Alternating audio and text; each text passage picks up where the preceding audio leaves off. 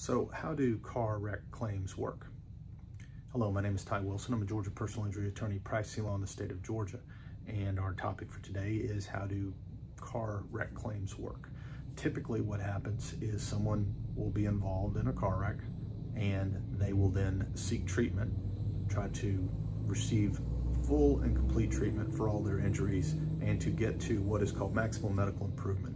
And that means that medically speaking, the doctors that they're treating with do not believe that there's anything further medically that can be done to improve their condition. Hopefully you're back at 100%, but that's no guarantee. After that, then it's important to get the medical records, the medical bills. If you have an attorney, they will do it for you.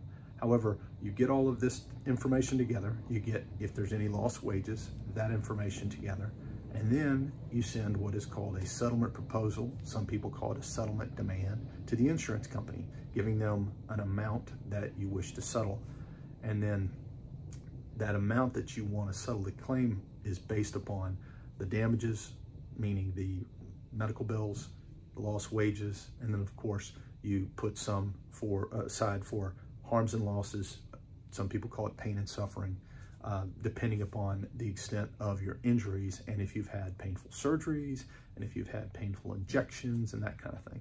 And so you put that together, you send it to the insurance company, and then the insurance company will contact you. And if they're going to make a settlement offer on the case, they will do so. And typically there's some negotiating back and forth, and either you settle the claim. If you don't settle the claim, then you want to look into filing what is called a lawsuit or go into litigation on the claim and take it to the courts. Not all cases are well suited to be taken to the courts. However, that would be the next step, and then you're laying it in the hands of the court, whether it be a judge or a jury. Typically it's a jury, and you're asking them to award you, to reimburse you for all the medical care you've obtained, as well as the lost wages, and as well as the pain and suffering and the harms and losses. And so that is kind of a big picture view of what a car wreck claim looks like. If you have specific questions, it's always recommended that you reach out to a Georgia car wreck attorney, personal injury attorney, and speak with them about your situation.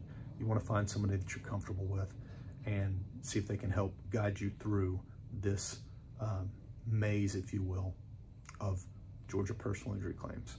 Hope that information's been helpful, and we'll see you on the next video.